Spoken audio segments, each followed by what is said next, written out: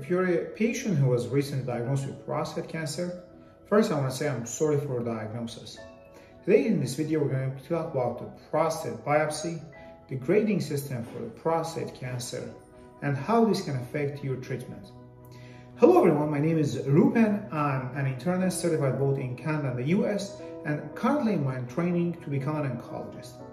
Today we will talk about prostate biopsy. What is a prostate biopsy? Prostate biopsy is obtaining a sample from a prostate gland via a needle. So we can look at the prostate when we are inserting needle with an ultrasound or an MRI. What is an ultrasound? Ultrasound is an imaging technique that can look at the prostate using sound waves. What is an MRI? An MRI is an imaging technique that looks into the prostate glands and the tissues using magnetic fields. Those both imaging modalities can be used, so your physician, usually the urologist, will choose one of them to look at the prostate and in real time insert a needle to the prostate and take a sample and examine it under the microscope. Of course, when you hear a needle, you might think about, what about pain? Usually, the urologist will give you anesthesia. Okay, so this can be done under the local anesthetic or under the general anesthetic. It really depends on the situation and where the biopsy is being obtained. There are two approaches, either transrectal or transperineal. Transrectal, it's inserting needle from the rectum to the prostate. Transperineal, it's inserting needle to the perineal space. Okay, so the perineum is the area between the pubic symphysis and the tailbone.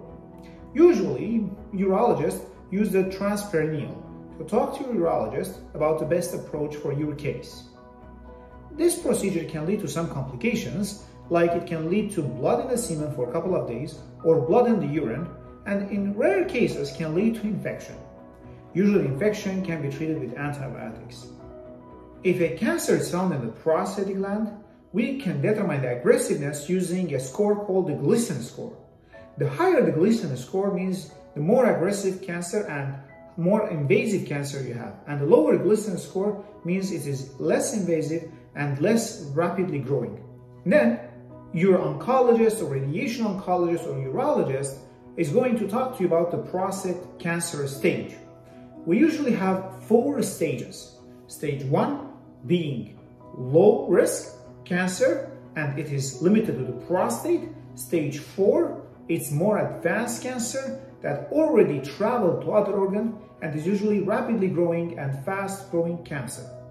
But that being said, with the current treatments, we can suppress the growth of the prostate cancer, and it's a topic that we're going to touch base on in future videos. The Gleason Score and the stage of the cancer will help your physician to determine the best treatment option.